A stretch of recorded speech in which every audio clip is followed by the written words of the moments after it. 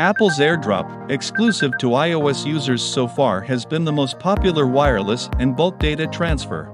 But today, I will show you how to AirDrop on Android easily. AirDroid Personal is the most robust and free alternative to Apple's AirDrop. Apple's AirDrop only works between iOS products and has a distance limit, while AirDroid allows users to quickly send files between Android, iOS, Mac, and Windows. Here I'll guide you the detailed steps on sending files from Android to iPhone with AirDroid Personal, including file transfer and nearby share. Method 1. File transfer.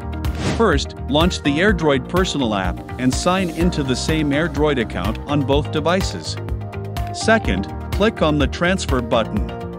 You can choose to send your files from your mobile to AirDroid Web, PC, and another phone. Here we transfer files from Android to iPhone, for example. Last, select the desired files you want to share and click to send. AirDroid Personal supports various types of transferring. You can share files, photos, videos, and more from here. Method 2. Nearby share. First, click on the transfer button and then switch to the nearby option.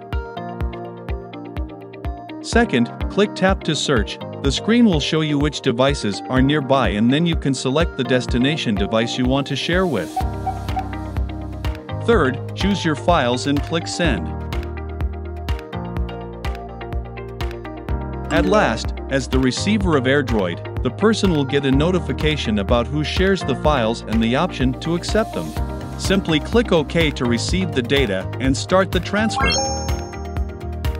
That's how to use AirDroid Personal to send files, photos, and more. For more helpful Android tips, you can subscribe to our AirDroid channel. Thanks for watching, and I'll see you next time.